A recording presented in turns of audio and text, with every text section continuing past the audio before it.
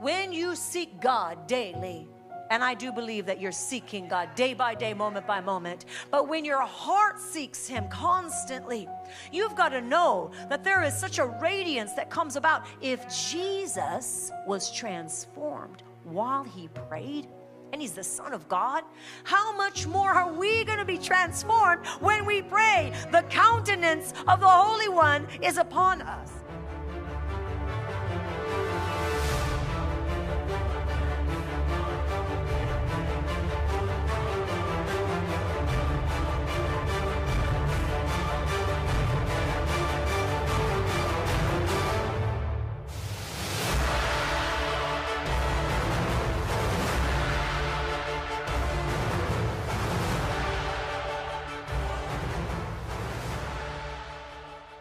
Prayer leads to boldness. Prayer leads to boldness. And boldness is necessary to bring freedom to the darkness that's all around. I've already shared with you a couple different testimonies.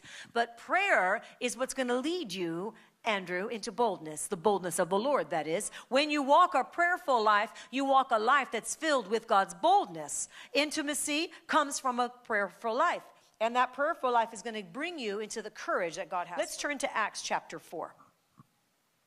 And in verse 13, it says, now when they saw the boldness of Peter and John, they perceived that they were uneducated and untrained men, and they marveled. And they realized that they had been with Jesus. When they saw the boldness, boldness is described and defined as strong, courageous, and brave. Say strong, courageous, and brave. Say, I'm bold for Jesus. Which means I'm strong, courageous, and brave. Say that over yourself. I'm bold for Jesus. Which means I'm strong, courageous, and brave. So when they saw the boldness of Peter and John, Peter representing faith, John representing intimacy, when they saw the boldness of these two men, they perceived that they were uneducated and untrained. They marveled. They were filled with wonder and astonishment. And they said, they realized, what is it with these two men? But they realized they have been with Jesus. Because they have been with Jesus, there is a boldness that they carry that is different from what everyone else seems to carry. The same is true for us. Prayer leads to boldness. It's going to lead to a bold life. The Bible says in Proverbs 28 and in verse 1, the wicked flee, though no one pursues. Yet the righteous are as bold as a lion. See, in the day that we live in, God wants you to be so bold for Him. Not stupid, not, just irresponsible but bold. Bold for Christ. I just read to you a few definitions of what that meant. Repeat it with me. Strong, courageous, and brave.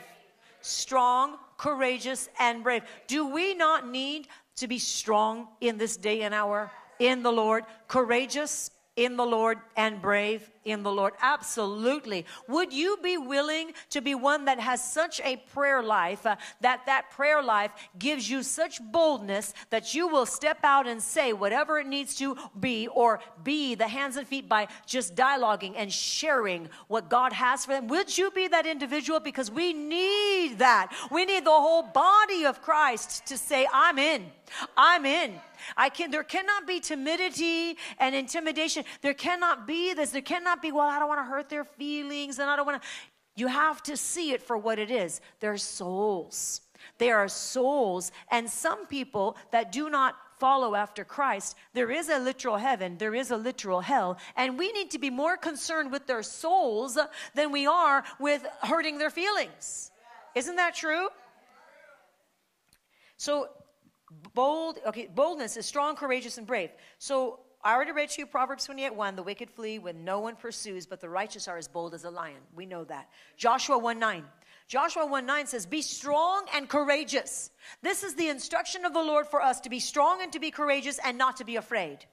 Not to be afraid. Do not be discouraged, for the Lord your God will be with you everywhere you go. Does His word lie? No. Does it ever change? No. So therefore, the word of God says, I'm going to be with you everywhere you go. If he's going to be with you everywhere you go, and you've already said yes to him, you've already said, no matter what, Lord, I'm serving you. No matter what, I'm going to be bold for you. No matter what, I'm going to make sure my life counts, right? The song that we sang, right? Let our lives preach the gospel. Let us not be what is remembered, but let Christ be remembered through us. Let the legacy of Christ live on through us, even after we have gone with the Lord. But that kind of a radical life is only going to be had when someone on this side of eternity says, Jesus, all for you. Today, not one day, but today, I live for you completely, sold out for you. So Joshua 1:9, he says, I'm going to be with you everywhere you go. I love this word because he encourages us to say, and he says, be strong and be courageous. Do not be afraid. Do not be discouraged. So if he's telling us to be strong and courageous, do not be discouraged. Do not be afraid. That's because there's going to be opportunity to be this way, right? To be discouraged. There's going to be opportunity to be afraid. There's going to be opportunity to walk in fear. There's going to be opportunity. But you know what? You rise up in strength in the Lord and you say, oh no, devil, you don't get to have me. You don't get to have my life. You don't even get to have one moment. And if need be, you call a trusted friend and you pray together and you don't think yourself as an island just all by yourself, but you get that power of agreement and you make sure that as you're in agreement with that individual that you trust, that you know you're not going to be picked off. You're not going to be by the wayside, just the only one and embarrassed to say so. The Bible says to be strong and courageous. If he's telling us to do this, therefore, he knows and he understands that the enemy is right there trying to cause you to do the very opposite spirit. He's trying to do the very opposite spirit. There's no shame in that. You have to realize he wouldn't have told us to be strong and courageous if we don't need to try to be that, because the enemy tries to come in with the opposite, right? Glory to God. Hallelujah. So Ephesians 6:10, finally, be strong in the Lord and in the power of his might. I'm just giving you some scripture that's backing up your boldness for Christ. I said strong, I said courageous, and I said brave. Strong, courageous, and brave. God wants brave soldiers that are not afraid of what man's going to say or what man might do. God wants brave soldiers. Amen. So one more scripture is in Philippians 4:13, very common scripture. I can do all things through Christ who strengthens me. You can do all things through Christ who strengthens you. When he calls you to it, you are already equipped for it. Say, because he's called me to it, I'm equipped for it. No matter what he's called me to, I'm equipped for. Doesn't matter if you think you are or not. Doesn't matter if you feel like you are or not. You are, because his word already says so. Boldness that we've been talking about manifests when your life has been with Jesus. I want you to remember this now. I want you to turn to Acts and chapter 3. Just one chapter. Turn one chapter, Acts chapter 3. I'm going to read to you verses 1 through 8. Boldness manifests when you have been with Jesus. Now, Peter and John went up together to the temple at the hour of prayer. Went up at the temple at the hour of prayer, the 9th hour. And a certain man, lame from his mother's womb, was carried, whom they laid daily at the gate of the temple, which is called Beautiful, to ask alms from those who entered the temple. Who, seeing Peter and John, went about into the temple asking for alms, and fixing his eyes on him with John, Peter said, look at us. Boldness, right? Look at us. And he gave them his attention, expecting to receive something from them. But Peter said, silver and gold I do not have, but what I have I give to you. He says, in the name of Jesus Christ of Nazareth. He said, rise up and walk. He was bold to speak the truth. He says, I may not have what you're needing and what you're asking for, but what I do have, I'm going to give. Every single one of you in this room has the Spirit of God, and you have it to give. He said, so then he took him by the right hand, and he lifted him up, and immediately his feet and his ankle bones received strength. It wasn't until after he spoke the word that his bones became strong and received strength. Not before, but after. After he spoke the words, and after he took him by the hand and said, now let's get up. Faith is going to require you risking it. Say, but when I'm with Jesus, I know that he spoke to me, and I'm going to do what he's told me to do. And so this man gets up. He's leaping. He stood and he walked and he entered into the temple, walking and leaping and praising God. He was walking and leaping. Amen? Because he was with Jesus. Let's go back. What do you mean he was with Jesus? Let's go back. Verse 1. Peter and John went up together to the temple at the hour of prayer. They made prayer a focus. He was transformed because he was a man of prayer at this point. Now, there was a day when Peter was not so into prayer and he was a little bit more impulsive. But Peter learned that when he would be a person of prayer, he's going to hear the word of God and he's going to do the word of God, and you're going to get God kind of results. Right now, we're going to put pause there. I want to turn to Luke and in chapter 9. I want to prove to you that when you are a person of prayer, you're going to walk in boldness. Luke 9 and in verse 28. Luke 9:28. This is at the transfiguration. It says, now it came to pass about 8 days after these sayings that he took Peter and John and James and he went up on the mountain to pray. Okay, this is Jesus. And Jesus prayed. First of all, if Jesus prayed, should not we? He prayed, and the appearance of his face was altered, and his robe became white and glistening. He was transformed when he was talking to God. His very countenance changed. It says he prayed, and the appearance or his countenance, the countenance of his face was altered. It was changed when he prayed, and his robe became white and glistening. It didn't happen before he prayed. It happened while he prayed. Do you not know that when you're praying, your countenance changes? When you pray, your countenance changes. Your boldness for the Lord increases when you pray. Why would you not pray? He says when they went to the hour of prayer. Are we supposed to have just an hour of prayer when God says pray continually and never to cease? We're to have a posture of prayer, not just an hour of prayer, right? But the point here is that he was bold because he was literally transformed when he prayed. This truth is the same for us. When you seek God daily, and I do believe that you're seeking God day by day, moment by moment. But when your heart seeks him constantly, you've got to know that there is such a radiance that comes about. If Jesus was transformed while he prayed, and he's the Son of God, how much more are we going to be transformed when we pray? The countenance of the Holy One is upon us. And that gets me excited. That gets me excited because you know what? I just want to look like Jesus. I want to act like it. I want to walk like it. When they see me, I want them to see Jesus. And I know that's true for you too. When they see us, we want them to see Jesus. We're not here to play games. We're here to be the true gospel in flesh, right here. Flesh and bones, living it out, walking it out. Isn't that true? And so I love that here Jesus was praying and his countenance changes. And his face is altered, completely transformed. In our world of darkness and confusion and all the evil that's all around us, boy, do we ever need boldness.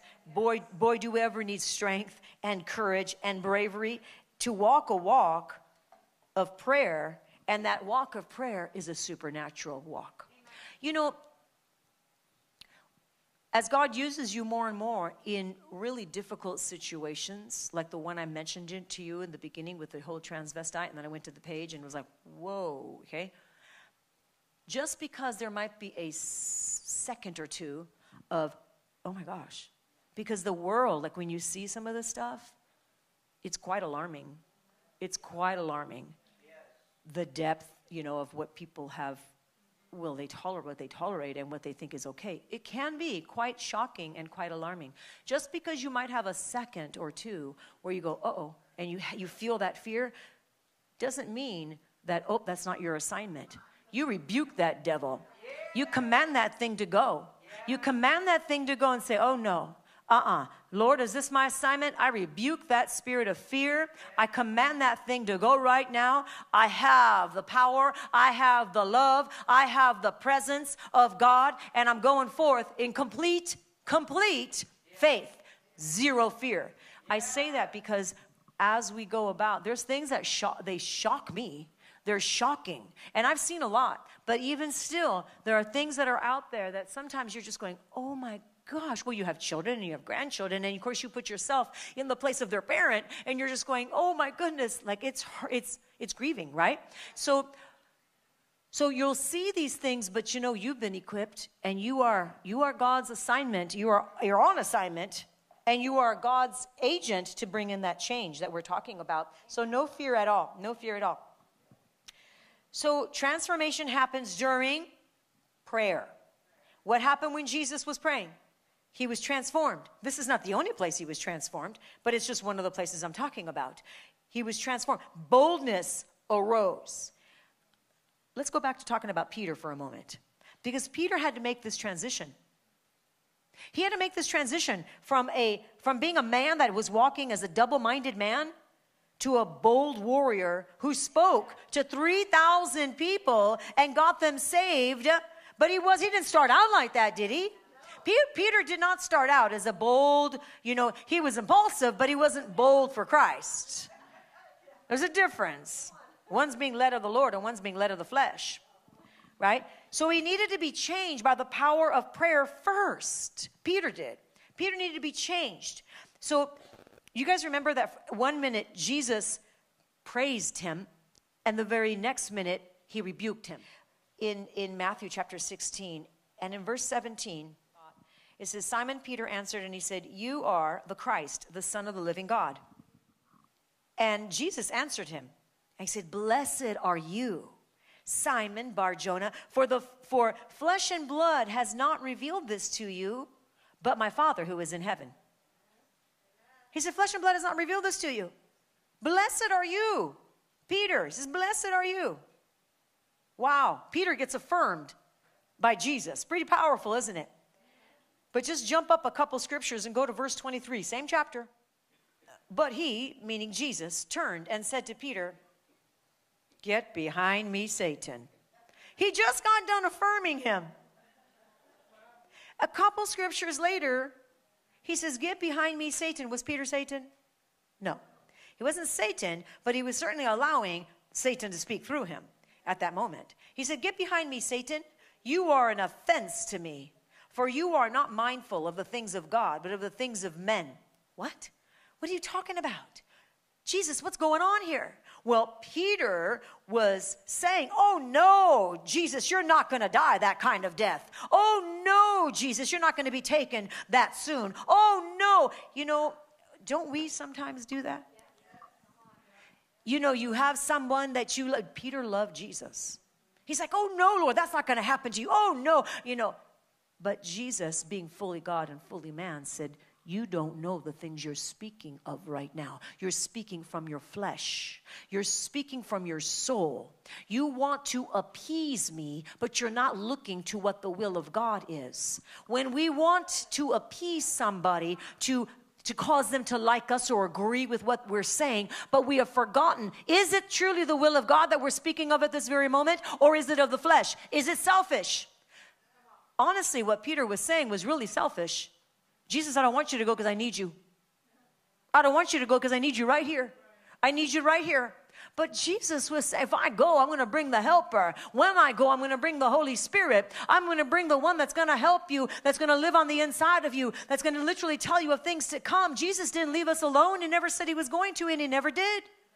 Right? And so my point here is that there was a point in time when Peter was just being raised up, that he had not yet quite became that man of God yet, in meaning in prayer, that prayerful life. But you see, when you look over the course of Scripture, how that changed. Peter and John were going to the hour of prayer.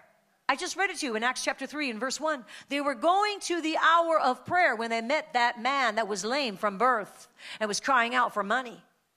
They were going to prayer. Peter became a man of prayer and Peter was bold. But the boldness that he had was because now he had a prayerful life.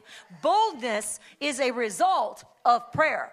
Boldness is a result of surrendering your will for the will of God. He had to be corrected at this point in time, but God still affirmed him. God didn't kick him out and say, that's it, you're disqualified. He doesn't disqualify, but he does train up. He does lift up, raise up, because he wants you to walk in the fullness. There cannot be mixture, Right? And so he's saying, wow, you know what, Peter? I love you too much to not tell you right here in this situation, you're actually walking in the flesh right here. I know you love me, Peter. But right here in this situation, you're talking out of your soul, not your spirit. We got to talk out of our spirit. So every one of us, and we have to be careful that we don't allow our soul to dictate, but our spirit man to walk, to be led by our spirit man. So he needed to be united in Christ in prayer and not be double-minded. Not to be double-minded. But he learned. Let's go back to Acts 3. Go back to Acts chapter 3. Because Peter learned, and this is just one place where he said, you know, I so trust you, Lord. I so love you, Jesus, that I'm making it my priority to go to prayer. In the hour of prayer. So again, I'm going to read. Now Peter and John went up together to the temple at the hour of prayer. Does God want you to have an hour of prayer? He wants you to have a lifestyle of prayer. He wants you to have a lifestyle of prayer. He wants you to walk with him in such strength, in such boldness that you will not allow situations to change your heart or your mind. So he says to be prayerful, to walk a prayerful life, right? Rejoice always, pray without ceasing. So the hour of prayer, and to give thanks in all things, the hour of prayer is really a life that's been transformed by God. See, our lives should be consistently praying. That doesn't mean you don't have a solitude time of prayer where you're focused. And you should, absolutely. But really, our lives should be a sanctuary that is constantly in communion with the Holy Spirit, constantly in communion with the Spirit of God. And the reason that I wanted to bring this message today is because when we pray, we walk in boldness. When we pray, we walk in intimacy. And when we pray, we walk in power. And the point is because I have had an increase of really some serious situations that have come, people needing prayer. And I mean like some serious things, right? And I know that God is doing the same for you. The only way that you're going to effectively reach out and pray for these people and commune with these, have a communication with these people is when you truly are a person of prayer. It's not going to happen any other way. Don't rely on a gift. People sometimes just rely on their gift to carry them. But who is the giver of the gift in the first place? God is the giver of the gift. If you just continue to go and rely on a gift, and you rely on a gift, and you rely on a gift, but you don't go to the source, do you not know that that gift will run dry? You need, because it's not just a gift, it's attached to the body, to Christ. What's the source of that gift? It's Christ Almighty. It's His Spirit. Don't just rely on a gift. Make sure you're a person of prayer. In prayer is your power. Your gift will grow as you're a person of prayer. Your gift will literally grow. Because you're going to rely on the Holy Spirit, and you're not going to rely on your own flesh and your own human abilities, even in your own giftings. Right? So this message should encourage you to be a person of prayer. I'm going to pray. I'm going to continue, like he says, pray without ceasing. That means pray continually. Be a person that is so enveloped in the love of God that you wouldn't even but do that. Nothing else within you that would be okay with a life that would be opposite of a prayer life. Hallelujah. Thank you, Father. I'm going to turn one more place. Thank you, Father. We give you the praise in the word. 1 Thessalonians 5:16 and through 19 we're going to go. Rejoice always. Pray without ceasing. In everything give thanks, for this is the will of Christ for you. Do not quench the Spirit. We're going to stop right there. Rejoice always. Pray without ceasing. In everything give thanks, for this is the will of God. And then it says, do not quench the Spirit. So when we're not doing these things, we're quenching the Spirit. We need to make sure that we're doing these things, or otherwise we would be quenching the Spirit. When I quench the Spirit, I'm putting the fire out. We're so big on the fire of God, we don't want the fire of God to be out. We want that to increase. We increase as we're people of prayer.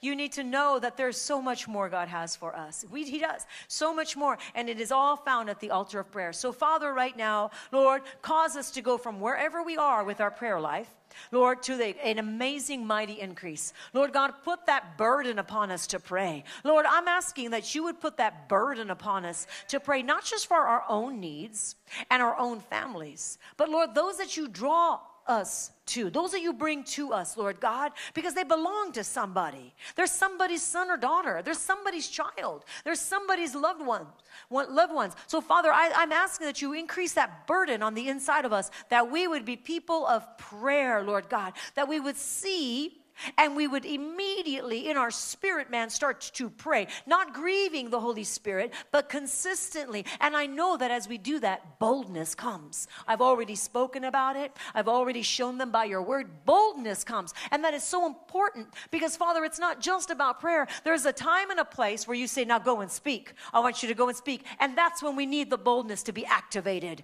So I thank you, Lord God. It's activated in our prayer closets. I thank you, Lord God. It's activated in the secret place, Father God, the boldness of the Lord. And at that right time, Lord, you send us forth to do and to speak the will of God, and you're equipping us and preparing us. So I thank you, Lord God. Let testimonies arise, even from this message that's been taken to heart. Let testimonies of freedom, of people being saved, healed, and delivered. Let them arise, Father God, as the word is being caught right now, as they're being taught and they're being caught. The word is being caught. They're being transformed. Lord, we are going from glory to glory and strength to strength. So I thank you that we leave this place different, changed, and on fire, because the word never ever changes, but it equips us and it promotes us. I thank you because, Lord God, we're promoting you. In the mighty name of Jesus, we give you the glory and all the praise. Amen. Give God the praise. Shout out, Jesus, we love you. We praise you. We thank you for your word. We thank you for your word. It's beautiful and it's powerful. In Jesus' name. Amen. So don't forget, prayer leads to boldness.